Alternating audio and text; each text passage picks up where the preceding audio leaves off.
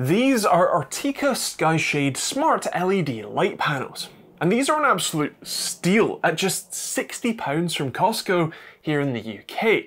So much so that I bought 3 of them for my upstairs hallway lighting revamp. There's just one little problem with them. Despite being smart, which in this case means RGB, WW and Wi-Fi controlled, these commit the cardinal sin of needing to be connected to the internet to be remotely controlled, even via Home Assistant. And how many times do I have to tell you? Don't connect your damn light bulbs to the damn internet!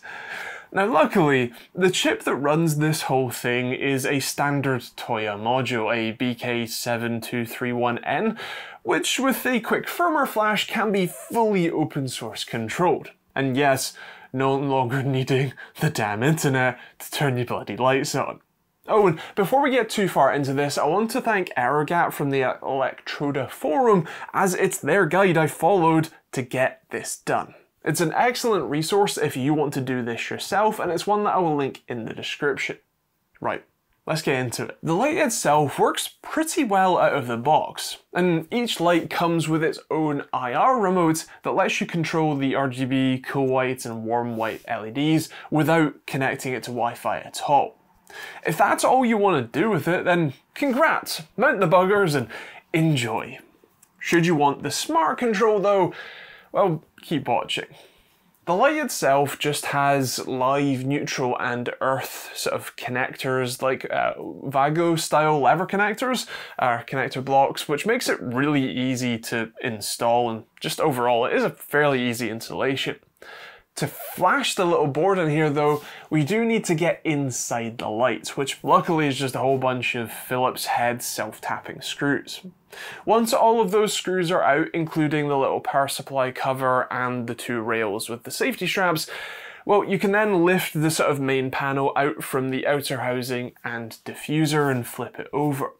In there you'll find the 3 rows of LEDs in groups of 3 themselves, with the middle being the RGB LED and the flanking 2 being the cool white and warm white LEDs.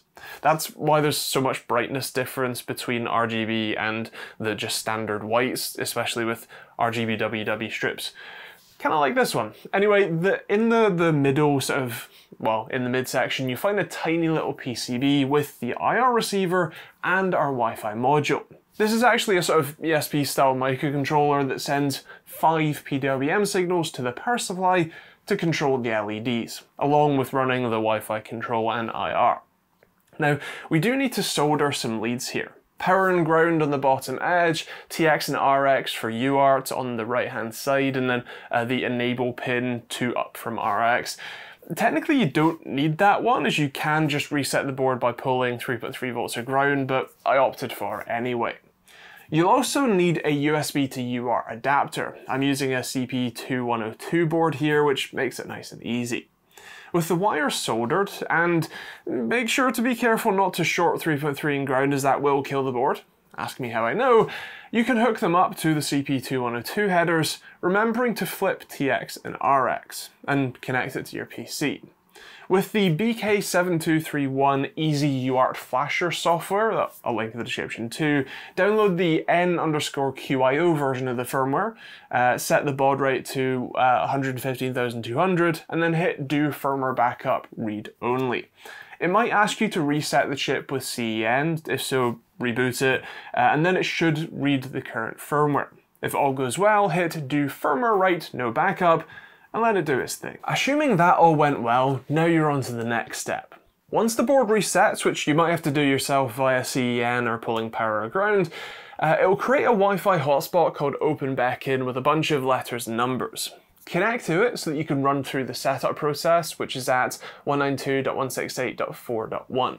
Head to the flags page and enable flags 0, 1, 8, 10, 12, 16, 22 and 28, and then head to the configure module page and set P6 to PWM3, P7 to PWM2, P8 to PWM5, P23 to IR receive, P24 to PWM_N4, and P26 to PWM1. Then head to the Wi-Fi page and connect it to your network. Once it connects, you'll need to reconnect with your new local IP address to set up MQTT for Home Assistant and also enable Home Assistant discovery. Hash should find it automatically, assuming you have the Mosquito MQTT broker installed and set up, which is great. Should you want the IR remote to still work, you will need to hit the Launch Web Application button, click File System, create a file called autoexec.bat, and then paste in the event or add event handler 2 codes from AirGap's post and save it. Reboot the device, and that should make the remote work. Then you can desolder all of the wires and mount the bugger to your ceiling. If you don't have terrible 19th century ceilings, it should be pretty easy, just 6 mounting screws and plugs and 1 central hole for the wiring, and then hang it by its safety straps and then hook it in. In my case, this process took me basically a day. Fun times. Anyway, wiring it in is really easy, although it's worth noting that this thing works best if it has permanent power to it and you just control the light directly rather than switching power off like a normal light bulb. I've wired this up with a Sonoff Zigbee relay so that I can control both power to the light and, if the decouple mode actually worked, I can still use the regular light switches to control the light itself without turning power off. These Sonoff Mini R2 Extreme relays are a bit bugged when it comes to the decoupled mode, at least through ZHA. With Z2M or Zigbee to MQTT, I believe it works fine, but I don't really want to replace ZHA with Z2M, as repairing all the devices would suck, so I'm gonna have to work around it, at least for the time being. Anyway, the light works, and it's beautifully bright, and I'm really looking forward to getting the other 2 panels up, and, you know, sort of lighting up my otherwise dim hallway. We're doing lots of renovations, and new ceilings is one of them, so I'm waiting for that before fitting the other 2. Don't ask why I did the hardest one first, though, over the stairs, having to build a platform to get over. Don't ask. These lights are great. At £60, they are exceptional value for what you get, and with the open source firmware on board, they are a great choice for your smart lighting.